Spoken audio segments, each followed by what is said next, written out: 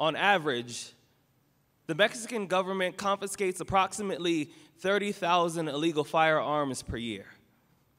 When the guns are taken, they get dismantled and the metal is used to make other types of weapons that will later be utilized by the military. In 2012, Pedro Reyes, an artist from Mexico City, convinced his government to donate the guns to him so he can turn them into musical instruments. So somewhere, there's a tambourine, a drum set, a guitar, all made out of things that were used to take people's lives, but now they create a sound that puts life back into people's bodies, which is to say that a weapon will always be a weapon, but we choose how we fight the war. And from this I learned that even the most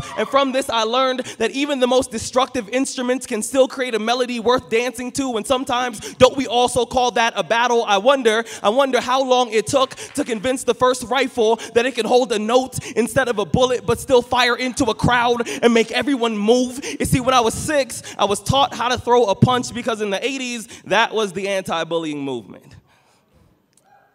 I remember the first time one of my classmates took a yo mama joke a little too far. I remembered my training, so I hit the boy in the face. I turned his nose into a fountain, my fist 5 pennies. I closed my eyes, I made a wish. I came home with bloody knuckles, and it was the first piece of artwork my family hung on the fridge. I remember staring at my hands the same way you stare at a midterm when all your answers are correct. I didn't know what class this was, but I did know I was passing, and isn't that what masculinity has become? A bunch of dudes afraid of their own feelings, terrified of any emotion other than anger, constantly yelling at the shadows on the wall, but still haven't realized that we are the ones standing in front of the light. We learned how to dodge a jab. We learned how to step in before we swing. We learned the heart is the same size as the fist, but we keep forgetting that they don't have the same functions. We keep telling each other to man the fuck up when we don't even know what the fuck that even means. You see, we turn our boys into bayonets. We pull their triggers and fail to recognize all the damage they are doing in the distance. The word repurpose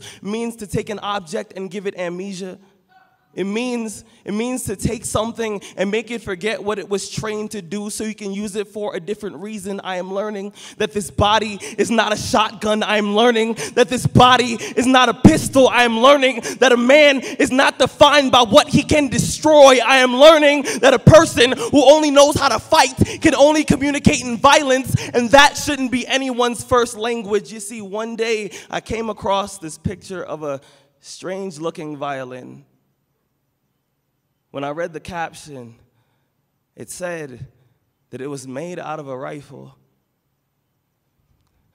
And I thought to myself, maybe someday that can be me.